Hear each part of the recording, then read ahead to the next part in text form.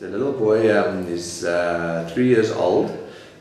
He is born with a very, very small jaw, and the effect of this is that he has difficulty eating, speaking. The jaw doesn't open that well, but also the tongue pushes up and keeps his cleft palate open.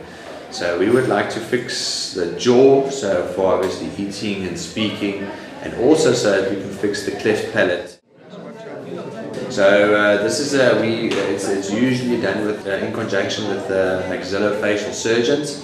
So my colleague at Livingston Hospital, Dr. Gopal, has been involved with the case, and together we've planned to do it. So the two of us will be the main people involved. So it's a combined case with us and the maxillofacial surgeons.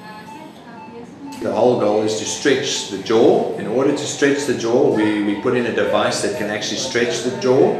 Once we've put that device in, into the bone, we actually break the jaw. We do it obviously surgically, so it's a very clean break, and we use a special ultrasonic bone cutter, so it's not a saw like a traditional saw, so it's quite a specialized piece of equipment.